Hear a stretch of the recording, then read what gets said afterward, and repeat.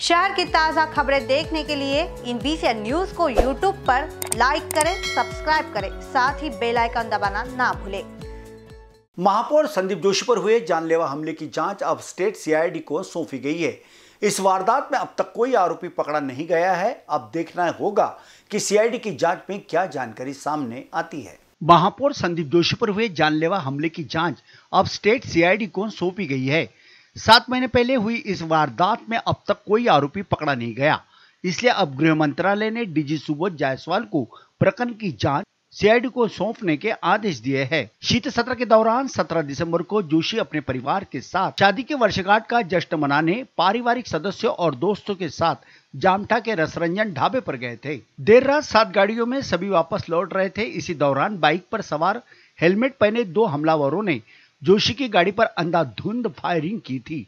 इसमें से 4 गोलियां जोशी की गाड़ी पर लगी थी। बावजूद इसके कोई आरोपी पुलिस के हाथ नहीं लगा और न कोई क्लू पुलिस को अभी भी मिला है।